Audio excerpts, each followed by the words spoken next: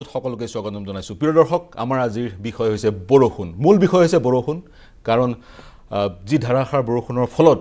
যি এক পৰিস্থিতিৰ সৃষ্টি হৈছে অসমত হেয়া কিন্তু নতুন পৰিবেশ নহয় গুৱাহাটীত যি পৰিস্থিতিৰ সৃষ্টি হৈছে নতুন পৰিবেশ নহয় কিন্তু আমি কেনেদৰে মোকাবিলা কৰিম কেনেদৰে বৰষুণৰ ফলত সৃষ্টি হোৱা বানৰ সৈতে মোকাবিলা কৰিম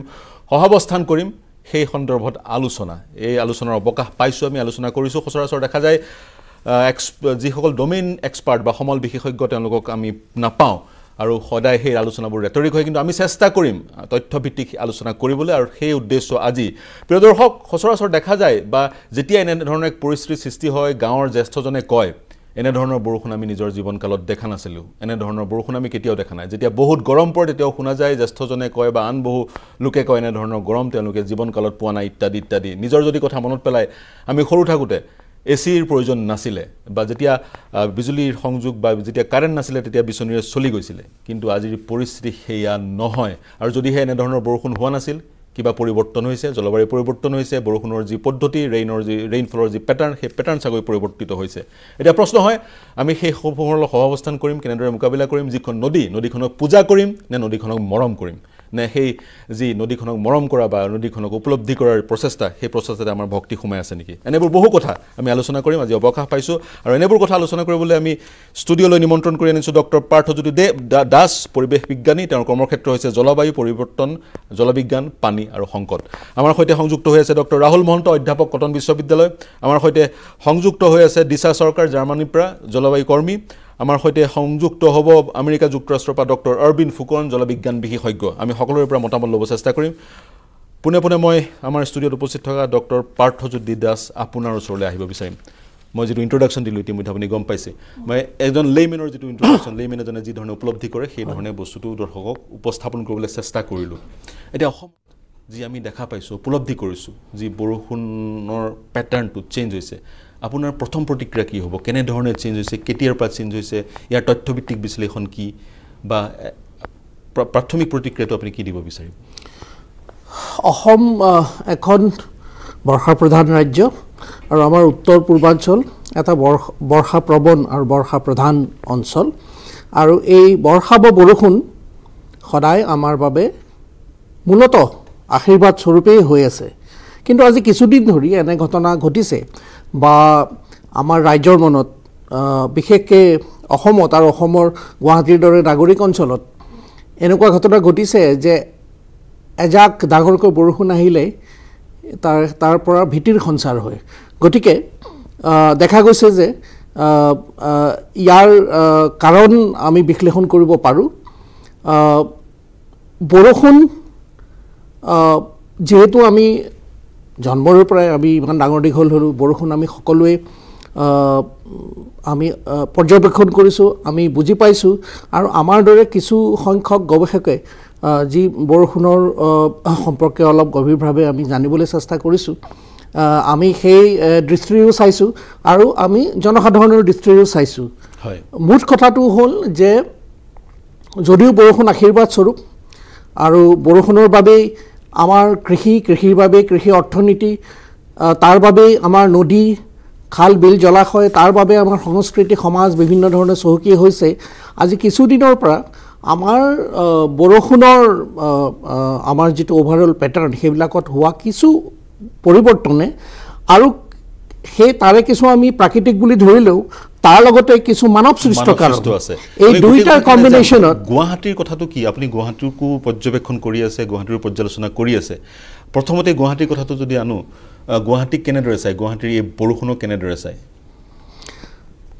গুৱাহাটীৰ যেটো গোটেই ঘটনা মোৰ ব্যক্তিগত অভিমত তাৰে যদি আমি পাৰ্চেন্টেজ হিচাপে কওঁ 25% বাবে আপুনি বৰষুণক দায়ী কৰিব পাৰে 75% বাবে আপুনি মানুহক জগৰীয়া কৰিব লাগিব সেই মানুহৰ দুই ধৰণে আমি চাব পাৰোঁ এটা হ'ল সাধাৰণ নাগৰিকৰ আমাৰ যথেষ্ট দুখ আছে আৰু দ্বিতীয় কথা আমাৰ চৰকাৰী ব্যৱস্থাটোৰ যথেষ্ট মই কম যে গভৰ্নেন্স ফেইলিয়ৰ আছে গতিকে অকল বৰষুণক বা অকল প্ৰকৃতিক গুৱাহাটীৰ এই জলপ্ৰলয়ৰ বাবে দোষাৰোপ কৰাটো সমীচীন নহ'ব সেই মানৱ সৃষ্ট যি বৰষুণ আমি দেখিছোঁ গুৱাহাটীত সেই বৰষুণ 25%হে দায়ী আৰু অন্যান্য 75% মানৱ সৃষ্ট গভৰ্নেন্স ফেইলিয়ৰ আৰু মানুহৰ যি আচৰণ সেই আচৰণ মই পুনে ডক্টৰ ৰাহুল মহন্ত আপোনাৰ ওচৰলৈ যাব বিচাৰিম আপুনি এই ক্ষেত্ৰত যথেষ্ট কাম কৰিছে যথেষ্ট গৱেষণা কৰিছে মই পোনপ্ৰথমে আপোনাৰ পৰা জানিব বিচাৰিম যেহেতু আমাৰ বিষয়টো হৈছে আজিৰ বিষয়টো হৈছে বৰষুণ আৰু বৰষুণৰ প্যাটাৰ্ন ৰেইনফল প্যাটাৰ্ন অসমৰ প্ৰেক্ষাপটত যেহেতু আমি আলোচনা কৰি আছোঁ পৰিৱৰ্তন হৈছে বিশেষজ্ঞসকলে কৈছে গতিকে আপুনি সেই পৰিৱেশ বৰ্তনটো কেনেদৰে বিশ্লেষণ কৰে এই পৰিৱৰ্তনৰ ডিউৰেশ্যন বা কেইটা খণ্ডত অসমখন ভাগ কৰিব পাৰি বা উজনি অসমত যি ধৰণৰ ৰেইনফল আজি 10 বছৰ বা 30 বছৰ বা 50 বছৰ আগতে দেখা পোৱা গৈছিল আজিৰ তাৰিখত দেখা পোৱা নাযায় বা অন্য এক বিশেষ স্থানত বেছিকৈ ৰেইনফল হয় কেনেধৰণে আপুনি গোটেই বিষয়টো চায়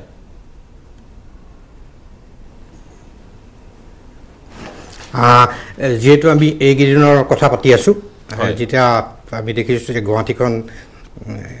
এইকেইদিনতে নহয় যোৱা এক মাহৰ পৰাই আমাৰ বহুত যথেষ্টখিনি বৰষুণ হৈ আছে আৰু আপুনি কোৱাৰ নিচিনাকৈ আমাৰ বয়সস্থ মানুহবিলাকে যে কয় জীৱনত কেতিয়াও ইমান ডাঙৰ বৰষুণ দেখা নাছিলোঁ নাইবা ইমান বেছি গৰম হোৱা নাছিলে চ' এই ধৰণৰ ঘটনাবিলাকক আমি এক্সট্ৰিম ইভেণ্টছ বুলি কওঁ এই এনেকুৱা এক্সট্ৰিম ইভেণ্টছ কিছুমানক আমি আশা কৰোঁ যেনেকৈ আজি যিকোনো এটা মানুহক সুধিলে ক'ব যে আজিৰ তাৰিখত গৰমৰ দিন বহুত বাঢ়ি গৈছে আজি পৰা 30 বছৰ আগতে সেইটো ক'ব পাৰে তেনেকুৱা ধৰণৰ এক্সট্ৰিম ইভেণ্টছ আমি আগতে প্ৰেডিক্ট কৰিব পাৰোঁ তাৰপিছত আৰু কিছুমান এক্সট্ৰিম আছে যিবিলাকক আমি সহজে প্ৰেডিক্ট কৰিব নোৱাৰোঁ যেনেকৈ এই মুহূৰ্তত যে হৈ আছিলে এইটো কোনো ভবা নাছিলে বৰষুণখিনি ইমান দিনলৈ হৈ থাকিব এতিয়া হৈছে কি এই গোটেই ঘটনাটোৰ গুৰিতে আছে আমাৰ আমি যাক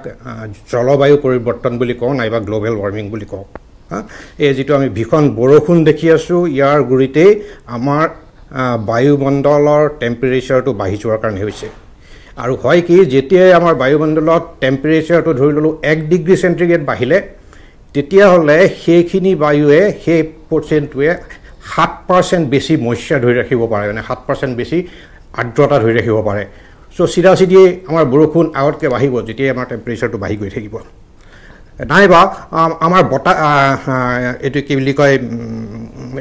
এইবিলাক ধৰণৰ আমি কাৰণবিলাকক আমি থাৰ্মোডাইনামিক এফেক্টছ বুলি কওঁ ঠিক আছে এতিয়া ঘটনাটো হৈছে কি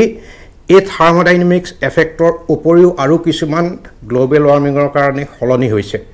যেনেকৈ আমাৰ বতাহটো কেনেকৈ বৈ আছে এই বতাহটো বৈ থকা আমাৰ পৃথিৱীৰ চাৰিওফালে এই বতাহটো বেলেগ ধৰণে কিছুমান বতাহ বৈ আছে আৰু সেই পৃথিৱীখনৰ ঘূৰি পেলাই বৈ আছে যেনেকৈ আমি দেখিছোঁ এই ছবিখনত তো এই ধৰণৰ পেটাৰ্ণবিলাকক আমি ৱেভ বুলি কওঁ অ'কে আৰু জলবায়ু পৰিৱৰ্তনৰ কাৰণে এই ৱেভবিলাকে নিজৰ পজিশ্যনবিলাক সলনি কৰিছে আগতে ওপৰত থাকিছিলে এতিয়া লাহে ই তললৈ আহিবলৈ ধৰিছে আৰু এনেকুৱা ধৰণৰ আমি বতাহৰ ৱেভবিলাকক আমি জেট ষ্ট্ৰীম বুলি কোৱা হয় সাধাৰণতে এই জেট ষ্ট্ৰীমবিলাক আমাৰ মিড লেটিটিউডত থাকে আৰু ইয়াত বতাহৰ বেগটো খুব বেছি হয় এতিয়া হৈছে কি আমাৰ এই যে এই মুহূৰ্তত যে আমি এনেকৈ পাই আছোঁ আজি কেইমাহমানৰ আগৰ পৰা আমাৰ ইয়াৰ ওপৰত এই এনেকুৱা এটা জেট ষ্ট্ৰীমে এনেকুৱা এটা ৰূপত ৰৈ আছেহি হয় অ'কে এই ৰৈ থকাটোৰ কাৰণে আমি কি পাইছোঁ যে ভাৰতত বহুত বেছি গৰম হৈছে আৰু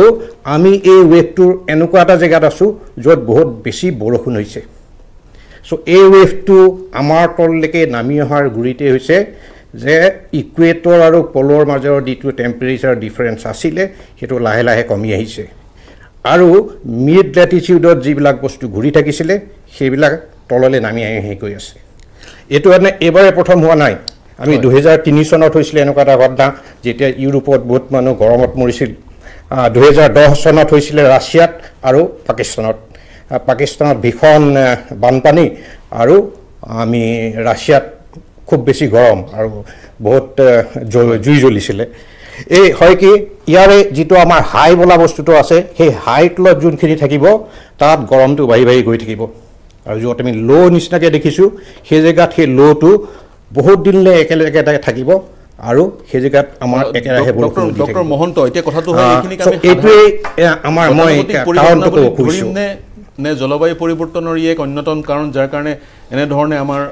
যদি অসমৰ প্ৰেক্ষাপটত গোটেই বিষয়টো চাওঁ এই বছৰৰ প্ৰেক্ষাপটত চালে এইটো আমাৰ জলবায়ু পৰিৱৰ্তন নহয় এই বছৰটো যদি চাওঁ আমি যিহেতু আমাৰ গৰমটো যোৱা 100 বছৰত ইমান বেছি গৰম দিল্লীত হোৱা নাছিলে চ' সেইকাৰণে আমি সাধাৰণতে এটা ঘটনা পৰা ক'ব নোৱাৰোঁ যে এইটো জলবায়ু পৰিৱৰ্তনৰ কাৰণে হৈছে কিন্তু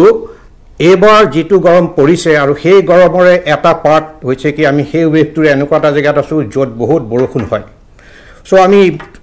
ধৰিব পাৰোঁ কিন্তু খাটাংকে ক'ব নোৱাৰোঁ যে এইটো জলবায়ু পৰিৱৰ্তনৰ কাৰণে হৈছে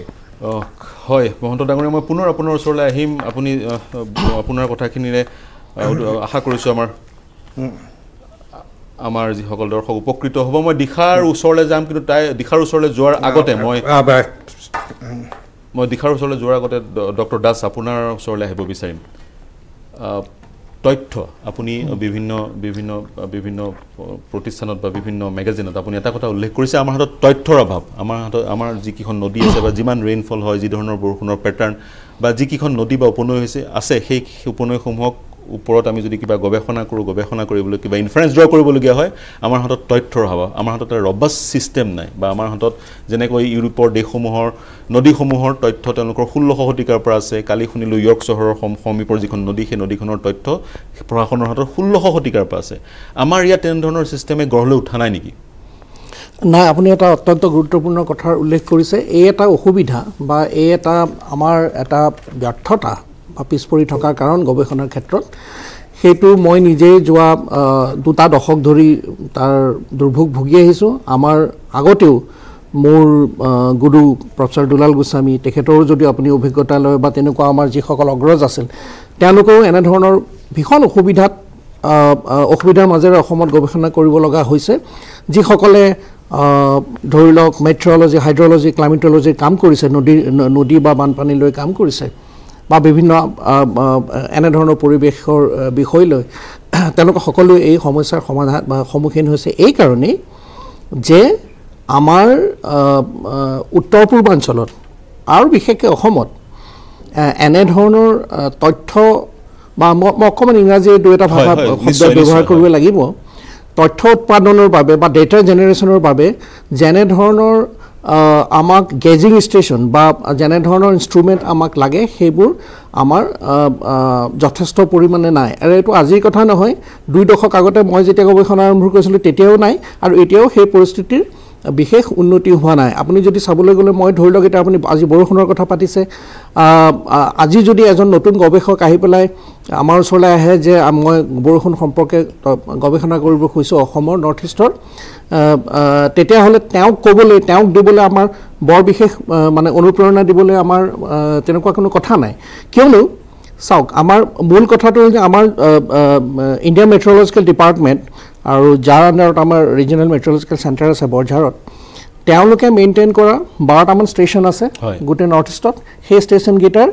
কিছু পৰিমাণে ডেটা আছে গুৱাহাটীৰ ডিব্ৰুগড়ৰ বা এনে 2টামান ষ্টেচনৰ 1870ৰ পৰা এতিয়ালৈকে ডেটা আছে কিন্তু সেইটো বেচিকেলি আপোনাৰ মান্থলি ডেটাহে গতিকে মান্থলি এণ্ড এনুৱেল ডেটা আছে কিন্তু যিটো আমাক অতি বেছিকৈ লাগে যে ডেইলি ডেটা আৰু আপুনি যদি গুৱাহাটীৰ দৰে পৰিস্থিতিৰ অধ্যয়ন কৰিব খুজিছে তেতিয়া আপোনাক আৱাৰলি ডেটা লাগিব সেইবোৰ একেবাৰেই নাই আৱাৰলি ডেটা মানে সেইবোৰ জেগাত একেবাৰেই নাই যিকেইটা আমাৰ ধৰি লওক 12টাৰ পৰা 18টা আমাৰ ষ্টেচন আছে সেইকেইটা ষ্টেচনৰ যিটো ডেটাবেছ তাৰ মাজত আমি সদায় চাই থাকোঁ তাৰ মাজত বিভিন্ন সময়ত ডেটা গেপ আৰু সেইবোৰ একো ভাল কথা নহয় সেই ডেটা গেপবোৰ পৰিপূৰক কৰি বিভিন্ন ধৰণে আমি সেইবোৰ কৰিব যাওঁতে তাৰ যিটো এনালাইচিছ হয় সেইটোৰ লগতো আমি অলপ কম্প্ৰমাইজ কৰা হয় এইটো হ'ল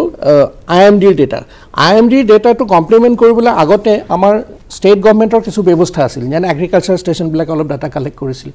ৰেলৱে ডিপাৰ্টমেণ্টে অলপ ডাটা কালেক্ট কৰিছিল টি গাৰ্ডেনবিলাকে নিজৰ ডাটা কালেক্ট কৰিছিল এতিয়া এগ্ৰিকালচাৰ ষ্টেচনবিলাকৰ বহুত ডিফাৰেণ্ট টি গাৰ্ডেনবিলাক কিছুমানেহে সেই ডাটা মেইনটেইন কৰি আছে ৰেলৱে ডাটা আগৰ নিচিনা নাই আটাইতকৈ ডাঙৰ কথা যে আমাৰ মানে আমাৰ ৱাটাৰ ৰিচোৰ্চ ডিপাৰ্টমেণ্ট যিটো আছিল তেওঁলোকৰ পৰিপূৰক ষ্টেচন আছিল আগতে তেওঁলোকৰ পৰিপূৰক ষ্টেচন আছিল সেইবিলাকৰ পৰা আমি কিছু পৰিমাণে ৰেইনফল ৱাটাৰ লেভেল আৰু ডিচাৰ্জৰ ডাটা পাইছিলোঁ যিবিলাকে যিকোনো ধৰণৰ আপোনাৰ হাইড্ৰলজিকেল বা ফ্লাডৰ গৱেষণাত সহায় কৰিছিল আজি বহু বছৰ ধৰি জলসম্পদ বিভাগে সেই কামবোৰ কৰা বাদ দিছে এইটো অত্যন্ত দুখৰ কথা বহু বছৰ ধৰি তেওঁলোকে ব্ৰহ্মপুত্ৰ ইভেন ব্ৰহ্মপুত্ৰৰ পাণ্ডুৰ যিটো মেইন ষ্টেচন যিটো ষ্টেচনৰ ডেটাৰ ওপৰত নিৰ্ভৰ কৰি ইতিমধ্যে বহুখিনি কাম কৰা হৈছে আৰু যিটো ইণ্টাৰনেশ্যনেল ৰেফাৰ কৰা হয় সেই পাণ্ডু ষ্টেচনৰ ডেটাই তেওঁলোকে আজিকালি নলয় আৰু বাকি উপনৈবিলাকৰ কথাটো বাদেই দিয়ক এইটো এটা বিৰাট ডাঙৰ কথা সেইকাৰণে আমাৰ কোনো হাইড্ৰলজিকেল ভাল মডেল হৈ নুঠিল আমাৰ কোনো ৰবাষ্ট ষ্টাডি হৈ নুঠিল এই ডেটা নাথাকাৰ কাৰণে হয় আজি তাৰিখত যদি 100 বছৰৰ আগতে গুৱাহাটীত আজিৰ দিনটোত টেম্পাৰেচাৰ কিমান আছিলে হাউটকৈ ক'ব পৰা নাযাব চাগে কিছু সমস্যাৰ সৃষ্টি হ'ব সেই ডেটাৰ অভাৱ বা অন্যান্য হাইড্ৰলজিকেল দৈনিক হিচাপে ক'ব পৰা নাযাব দৈনিক হিচাপে ক'ব পৰা নাযাব মোবাইল ফোনটো সাইলেন্ট কৰিবলৈ নতুবা এয়াৰপ্লেনবোৰ ৰাখিবলৈ আমাৰ সৈতে সংযুক্ত হৈ আছে দিশা জাৰ্মানীৰ পৰা দিশা সৰকাৰ যদি আপুনি শুনা পাইছে আপুনি COP26 যি অধিৱেশন সেই অধিৱেশনতো অংশগ্ৰহণ কৰিছিলে তেতিয়াও আমি আপোনাৰ সৈতে কথা পাতিছিলোঁ এতিয়া জাৰ্মানীতে আপুনি জলবায়ু পৰিৱৰ্তনৰ সন্দৰ্ভত যি অধিৱেশন আৰম্ভ হৈছে অন্তৰাষ্ট্ৰীয় সেই অধিৱেশনত অংশগ্ৰহণ কৰিবলৈ গৈছে এতিয়া আমি কথা পাতি আছোঁ অসম এতিয়া বিধ্বস্ত চাৰিওপিনে বানে বুঢ়াইছে অসম আৰু বানত ককবকাইছে অসমৰ ৰাইজ কি নামনি কি উজনি এতিয়া পেৰিছ এগ্ৰিমেণ্ট বা অন্যান্য মহানগৰসমূহত যি আলোচনা হয় আন্তঃৰাষ্ট্ৰীয় দেশৰ বাহিৰৰ সেই মহানগৰসমূহৰ যি আলোচনাৰ পিছত যি সিদ্ধান্ত গ্ৰহণ কৰা হয় সেই ধৰণে এগ্ৰিমেণ্ট হয় কিন্তু locally Guwahati agreement Nagaon agreement বা লোকেলি আমাৰ যিসকল অসমৰ লোক অসমবাসীৰ কাৰণে যি কি আচৰণ হ'ব লাগে জলবায়ু পৰিৱৰ্তন তেওঁলোকে কেনেকৈ বুজিব লাগে তাৰ কাৰণে আমাক এটা স্থানীয় এটা প্ৰট'কল নালাগে জানো আপুনি কি ভাবে হয় ফাৰ্ষ্টলি থ্যাংক ইউ মোক এই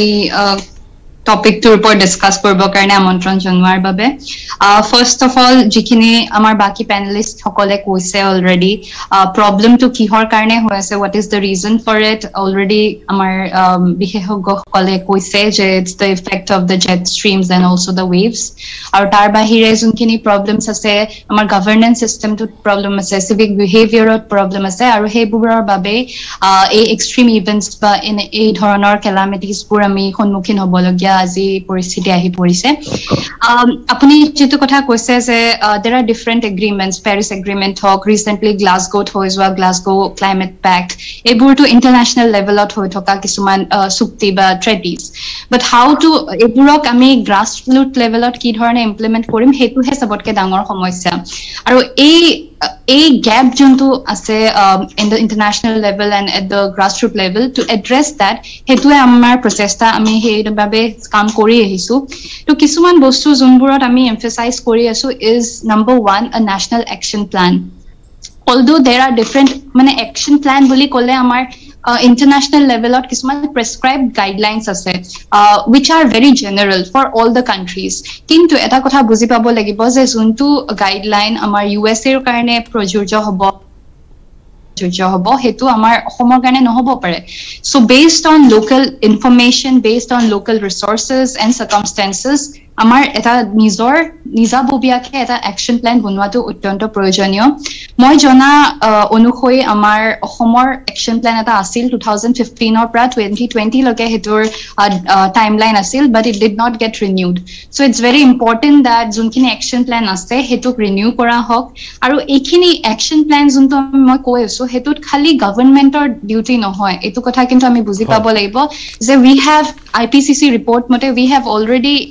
crossed we are in the situation of code red so etiaru ami government ok duk di ba karubak civic problem ok duk di lab nai eta we have to take individuals have to take steps on their own aru hei babe kisuman kotha ase eta moi bahut khini aware hoy but bahut manu amar ohomor bahut manu ase teuluke na jane je teulukor doinondin dinor kambure ki dhorone climate change bula ei bikhon eta dangor problem ok ki dhore দেখা প্ৰথমতে আমি বুজাব লাগিব আমাৰ সাধাৰণ ৰাইজক বুজাব লাগিব ক্লাইমেট চেঞ্জ কি আমাৰ যি বিজ্ঞানীসকল যি গৱেষকসকল বা যিসকল বিশেষজ্ঞ তেওঁলোকে সাধাৰণ মানুহৰ ওচৰলৈ গৈ কিমান এইবোৰ কথা বুজাইছে বা যি ধৰণে জনসভা কৰি এইবোৰ কথা বুজাইছে বা ইয়াৰ প্ৰয়োজনীয়তা সাগৈ এই মুহূৰ্তত আহি পৰিছে বা চৰকাৰে এই ক্ষেত্ৰত কিমান পদক্ষেপ লৈছে সেয়াও এক ডাঙৰ প্ৰশ্ন মই অসমৰ ক্ষেত্ৰত লোকেলি কি ধৰণৰ তেনেকুৱা পদক্ষেপ গ্ৰহণ কৰা অৱকাশ আছে আপোনাৰ পৰা জানিব বিচাৰিম কিন্তু এই মুহূৰ্তত মই সংযুক্ত হ'ব বিচাৰিম ডক্টৰ অৰবিন ফুকনৰ সৈতে ডক্টৰ অৰবিন ফুকন আমাৰ সৈতে সংযুক্ত হৈ আছে আমেৰিকা যুক্তৰাষ্ট্ৰৰ পৰা জলবিজ্ঞান বিশেষজ্ঞ ডক্টৰ অৰবিন ফুকন তেওঁ বিভিন্ন আন্তঃৰাষ্ট্ৰীয় মঞ্চত মাজুলীৰ সমস্যা মাজুলীৰ ইৰোচনৰ সমস্যা অসমৰ বানপানীৰ সমস্যা বা যি অসমৰ অন্যান্য পৰিৱেশ সম্বন্ধীয় সমস্যাবোৰ আছে সেইবোৰ ৰেইজ কৰি আহিছে ফুকন ডাঙৰীয়া স্বাগতম জনাইছো Thank you, Dave. More uthute alop deri hol. Aro more mane move korisu eta Washington of Arizona lo. Ekane more computer black more sob lot na sile diak. Miss korilo agor dikazone expert kuisile moi nukunilo. I didn't hear that, but later I hear this is Sarkar and she has said some very good information regarding the action plan and others. But the first thing I know, I'm originally from Assam,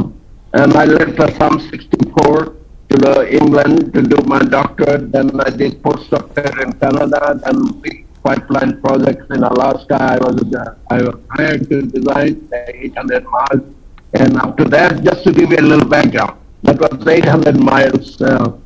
big pipeline. And I was very successful. Then university offered me a senior associate level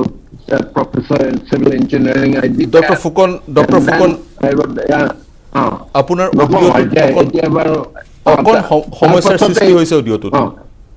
অডিঅ'টোত অকণমান সমস্যাৰ সৃষ্টি হৈছে মই পুনৰ আপোনাৰ ওচৰলৈ আহিব বিচাৰিম অডিঅ'টো ঠিক হোৱাৰ পিছত আমি যি ভালকৈ শুনিব পৰা নাই আপোনাৰ অডিঅ'টো মই পুনৰ আপোনাৰ ওচৰলৈ আহিবলৈ চেষ্টা কৰিম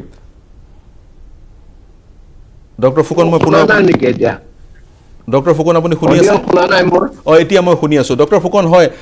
মই আপোনাৰ পৰা জানিব বিচাৰিম অসমৰ যি পৰিৱেশ আপুনি দেখিছে অসমৰ বানপানীয়ে তাণ্ডৱ ৰূপ ধাৰণ কৰিছে আৰু কিন্তু এয়া গতানুগতিক প্ৰতি বছৰে আমি দেখি আহিছো গতিকে আপুনি আপোনাৰ এক্সপাৰ্টিজ খিনি অসমৰ ক্ষেত্ৰত কেনেকৈ দিব পাৰিব বা প্ৰথম কথা হৈছে আমাৰ যেটো নেৰেটিভ হে নেৰেটিভটোৱে ভুল আজিৰ দিনত ভুল হিচাপে প্ৰমাণিত হৈছে আমি সদায় দাবী কৰি থাকো বা সংগঠনসমূহে দাবী কৰি থাকে অসমৰ যি বান সমস্যা সেই বান সমস্যাক ৰাষ্ট্ৰীয় সমস্যা হিচাপে স্বীকৃতি দিব লাগে কিন্তু আজিলৈকে এটা নেৰেটিভ ডেভেলপ নহল য'ত কোৱা যাৰ যোগেদি বানপানীৰ সৈতে সহৱস্থান অৰ্থাৎ কোএক্সিষ্টেন্স উইথ ফ্লাড সেই বিষয়ত কিন্তু চিন্তা চৰ্চা বহুত কম গতিকে আপুনি কি ক'ব বিচাৰিব আপুনি মাজুলী ইৰোচন বা অসমৰ বান সমস্যাৰ বিষয়ে আন্তঃৰাষ্ট্ৰীয় মঞ্চসমূহত বহু সময়ত এই বিষয়সমূহ উত্থাপন কৰি আহিছে ডক্টৰ ফুকন মই মেইনলি তিনিটা মাজুলীত মই কৈছো এটা সব last 10 years I've been doing the research and I have written already six articles regarding floods on Brahmaputra. Main thing is we had the big earthquake in 1950. At the time they built all this embankment, everything and work and it become outdated. They never made it renewed. So each time flood comes we got big floods and all this embankment are rich there. Phukan ডাঙৰীয়া মই আপুনি মাজুলীৰ এম্বেকমেণ্টৰ বিষয়টো কৈছে আপোনাৰ অডিঅ'ত কিছু সমস্যা আছে মই পুনৰ আপোনাৰ ওচৰলৈ আহিবলৈ চেষ্টা কৰিম মই ডক্টৰ পাৰ্থজ্যোতি দাস মই ডক্টৰ ৰাহুল মহন্ত আপোনাৰ ওচৰলৈ যাব চেষ্টা কৰিম আপোনাৰ পৰা আৰু কিছু কথা জানিব চেষ্টা কৰিম যি প্ৰসংগটো আমি উত্থাপন কৰিছোঁ সদায় কিন্তু সেই বিশেষকৈ সেই নেৰেটিভটো বিল্ড কৰিবলৈ চেষ্টা কৰা হোৱা নাই বৰষুণ বিশেষকৈ বানপানীৰ সৈতে সহৱস্থান আৰু বানপানী আজিৰ বিষয় নহয় বানপানী সদায় হৈ আছে হয় আপুনি কি কেনেকৈ বিশ্লেষণ কৰে হৈ আছে হয় হয় হয় সো ঘটনাটো যেতিয়ালৈকে ইংৰাজ আমাৰ ইয়াত অহা নাছিলে তেতিয়া তাৰ আগলৈকে বানপানীটো কেতিয়াও মানুহৰ কাৰণে সমস্যা হোৱা নাছিলে যেতিয়া ইংৰাজ আমাৰ ইয়ালৈ আহি পেলাই যেতিয়া তেওঁলোকে প্ৰথম ৰাস্তা ট্ৰেইন এনেকুৱা বনোৱা আৰম্ভ কৰিলে আৰু মথাউৰি বনোৱা আৰম্ভ কৰিলে যাতে বেছি খেতিৰ মাটি ওলাই বেছিকৈ টেক্স পায় এই চিষ্টেমটোৱে প্ৰথম আমাৰ গোটেই চেনেলবিলাক বন্ধ কৰা আৰম্ভ কৰিলে আমাৰ যিবিলাক বহুতবিলাক বিল আছে বহুতবিলাক সৰু সৰু খুঁটি আছে এই সববিলাকৰ মাজত আমাৰ বহুত ধুনীয়া এটা নেটৱৰ্ক এটা আছিল চ' প্ৰথম অৱস্থাত ব্ৰিটিছে সেইবিলাক সব সম্পূৰ্ণ ধৰণে মাৰি পেলালে সেই নেটৱৰ্কবিলাক আৰু দ্বিতীয়তে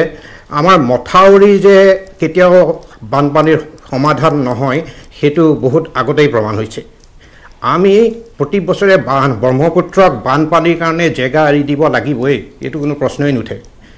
আৰু যদি আমি সেইটো জোৰ জবৰদস্ত ধৰি ৰাখিব খোজো তেতিয়াহ'লে ভীষণ বেয়া অৱস্থালৈ লৈ যাব যেনেকৈ আপোনাৰ এই মাজুলীত যেনেকৈ জিঅ' টিউব লগাইছিলে যিটো এছিয়া ডেভেলপমেণ্ট বেংকে মালয়েছিয়াত ছাকচেছফুল হোৱাৰ কাৰণে ইয়াত টেষ্ট কৰিবলৈ দিলে আৰু শেষত কেইবছৰমানৰ পিছত সেই জিঅ' টিউব ভাঙি পেলাই আৰু জোখতকৈ বহুত বেছি বানপানীৰ সৃষ্টি কৰিলে মাজুলীত চ' এই ধৰণৰ বানপানী ধৰি ৰখাৰ সমস্যা সমাধানৰ আমাৰ মানে আমি কৰি কোনো লাভ নাই চ' আমি ঘূৰি চাব লাগিব আগতে বানপানী থাকোঁতে আমাৰ মানুহবোৰ কেনেকৈ আছিলে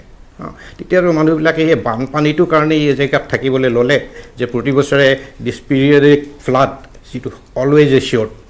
আৰু তেতিয়া যেতিয়া বানপানী আহে তেওঁলোক অলপ ওখ স্থানলৈ গুচি যায় তেওঁলোকৰ ইকনমিটো অকণমান সলনি হয় আৰু তেওঁলোকে তাৰ লগত এডাপ্ট কৰে নাইবা বানপানীৰ লগত আমাৰ এতিয়াও পোৱা যায় বহুতবিলাক ধান যিটো বানপানীত হ'ব পাৰে চ' কথাটো হৈছে কি আমি বানপানীক ধৰি ৰাখিব নোৱাৰোঁ আৰু এই যে বেছিকৈ মানুহবিলাক মৰিছে তেওঁলোকে নিজেই গৈ পেলাই বানপানী য'ত বেছি হয় সেই তেনেকুৱা জেগাত থাকিবলৈ আৰম্ভ কৰিছে চ' যদি তেওঁলোকে তাতে থাকিব বিচাৰে তেতিয়াহ'লে তেওঁলোকে বানপানী লৈয়ে থাকিব লাগিব নহ'লেবা তেওঁলোকে নিজৰ ধৰণে তেওঁলোকে এটা আজিৰ প্ৰেক্ষাপটত যি ধৰণে জনসংখ্যাৰ বিস্ফোৰণ ঘটিছে ব্ৰিটিছ অহাৰ আগতে বা 1826 আগতে অসমত সিমান জনসংখ্যা নাছিল আজি যিমান জনসংখ্যা আছে গতিকে বানপানীৰ সময়ত সেই গাঁওবাসীয়ে এক ওখ স্থানলৈ গৈ তাত বাস কৰা বা পানী শুকোৱাৰ পিছত পুনৰ সেই স্থানলৈ অহাৰ অৱকাশ আছে জানো আজিৰ প্ৰেক্ষাপটত কি সমাধান হ'ব পাৰে বা সহাৱস্থান আজিৰ প্ৰেক্ষাপটত চাগৈ 200 বছৰ আগতে যি সহাৱস্থান আছিল তাতকৈ বেলেগ হ'ব হয়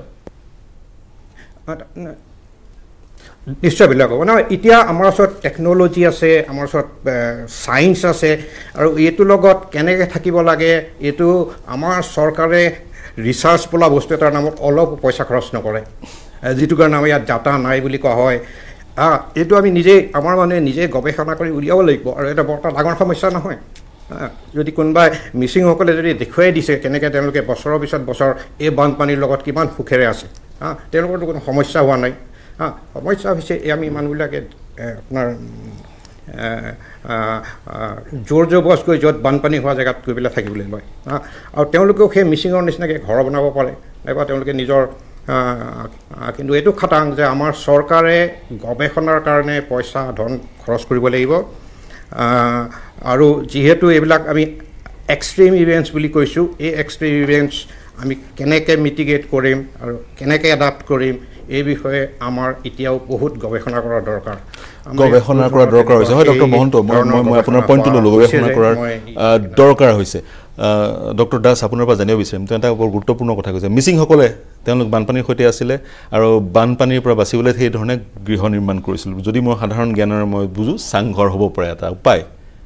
আৰু সেই মই আকৌ গুৱাহাটীৰ প্ৰসংগলৈ আহোঁ কালি গুৱাহাটীৰ বিষয়ে আলোচনা কৰিছিলোঁ তেতিয়া এটা বিষয় উত্থাপন হৈছিল এছাম লোকে 60 চনত বা তাৰ আগতে এছাম লোকে সমতলত যিসমূহ জলাশয় আছিল জলাশয় পুতি পাহাৰৰ পৰা মাটি কাটি আনি জলাশয় পুতি ঘৰ সাজিলে তাৰপিছত পাহাৰত এছাম লোকে ঘৰ সাজিলে পাহাৰ কাটি এতিয়া এছামে আনচামক দুখ দিয়ে গতিকে আপুনি বস্তুটো কেনেদৰে চায় মই গুৱাহাটীৰ প্ৰসংগলৈ যদি আকৌ আহোঁ গুৱাহাটীত সেই যি পৰম্পৰাগত জ্ঞান ট্ৰেডিশ্যনেল নলেজ সেই নলেজে গুৱাহাটীত কাম দিবনে মিচিংসকলৰ ক্ষেত্ৰত যিটো কথা কোৱা হৈছে সেইটো এটা আমাৰ ৰুৰেল ছেটিঙত আমাৰ এটা গ্ৰাম্য জীৱনত অসমৰ বহু ঠাইত তেওঁলোকে সুখেৰে নাথাকিলেও বহু সংগ্ৰাম কৰি হ'লেও বানপানীৰ লগত আৰু নৈৰ সৈতে আৰু বিভিন্ন আমাৰ পাৰিৱেশিক সমস্যাৰ সৈতে মোকাবিলা কৰি যুঁজ-বাগৰ কৰি তেওঁলোক তিষ্ঠি আছে আৰু তাৰে তেওঁলোকৰ কিছুমান প্ৰেক্টিছ খুব গুড প্ৰেক্টিছ বুলি প্ৰমাণিত হৈছে যেনে চাংঘৰৰ কথাটো সেইটো one of the classic examples of how people can adapt two flood basically সেইটো এটা পৃথিৱী বিখ্যাত এটা হেৰি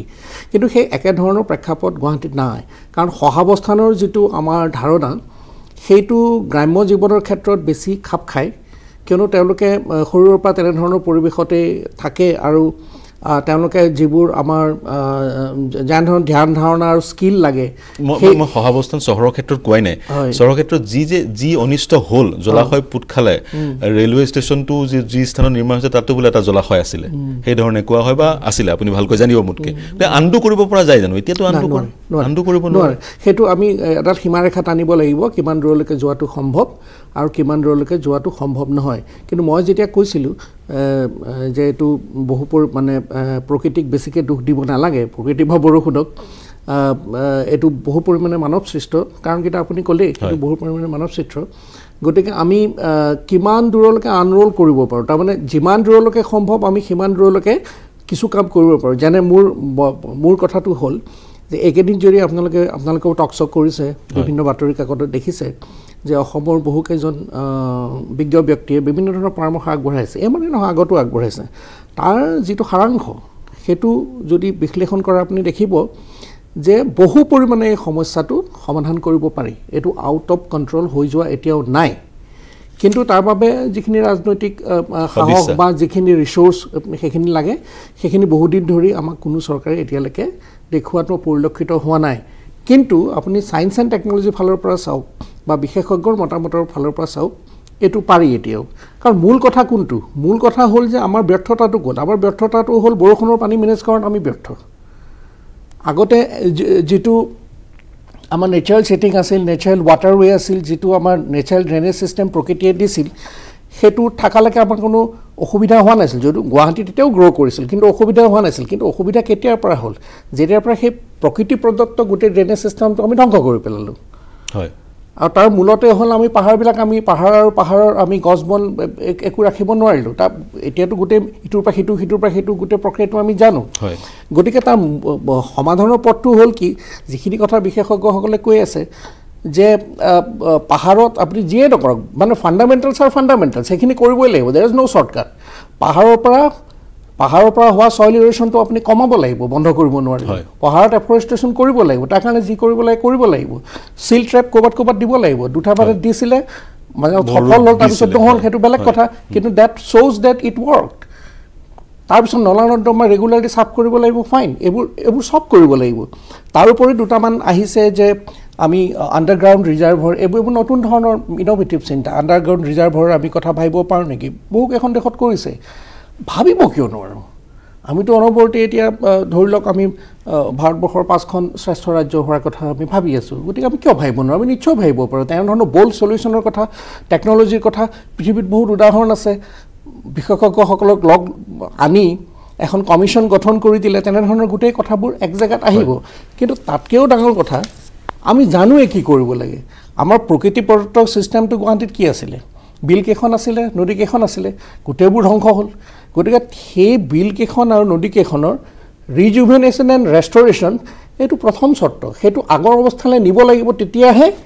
সেই পানীবোৰ সেই তেনেকে বৈ যাব তাৰ পিছত আমাৰ বাকিবোৰ কথা আহিব আমি যিবোৰ এডিশনাল মেজাৰ্ছৰ কথা কৈছো ভৰলু মৰা ভৰলু লক্ষ্মীজান বাহিনী স্কোপ আছে নে আগৰ পৰ্যায়লৈ লৈ যোৱাৰ বহু পৰিমাণে পাৰি মই কৈছো অকমান মানে মই আপোনাক কৈছো যে একেবাৰে আপুনি 60-50 চনলৈ লৈ যাব নোৱাৰে হয় কিন্তু আপুনি বহু পৰিমাণে পাৰিব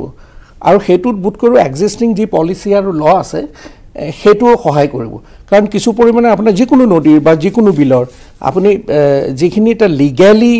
the land that legally belongs to the river or wetland হেখিনি আপুনি সদায় ৰিকভাৰ কৰিব পাৰে মাজে মাজে এনক্ৰচমেন্ট বুজে হৈ আছে এইবোৰ লিগ্যাল এনক্ৰচমেন্ট ইলিগ্যাল তো নহয় গতিকে চৰকাৰৰ হাতত পলিচিও আছে আইনো আছে তেওঁলোকে যদি ইমপ্লিমেন্ট কৰে বহু পৰিমাণে মই ভাবো একু নহলেও যদি আমি 70 দশকলৈকেও ঘূৰি যাব পাৰো হেতু বহুত ডাঙৰ হ'ব বহুত ডাঙৰ আমি বহুত চিনি নোৱাৰিলো বহুত উপায় আছে এনক্ৰচ যদি ইলিগ্যাল এনক্ৰচমেন্ট হৈছে না মই কৈছো 70 দশকৰ বিন আমি পপুলেশন কমাব নোৱাৰো সেই নৈ আৰু বিল কেখনক যদি পুনৰ সেই তাৰ মানে চ্যানেলটো যদি আমি ঘূৰাই দিও তাৰ যেটো মাটি কালি হেতু যে ঘূৰাই দিও তাৰ ক্যাচমেন্ট এৰিয়াটো যদি আমি আগৰ নিচিনাকৈ ঘূৰাই দিও এতিয়াও বহুখিনি পানী বহন কৰি ব্ৰহ্মপুত্ৰলৈ বিভিন্ন ধৰণে যেনেকৈ আমাৰ ডিজাইনটো আছে হেতু লৈ যাব তাৰ উপৰিও আপুনি যদি অতিৰিক্তভাৱে ইনোভেটিভ সায়েন্স এণ্ড টেকনলজি আমদানি কৰে তেতিয়াহলে হেতুত আৰু সহায় হ'ব হয় মই এটা বিৰতি ল'ব লাগিব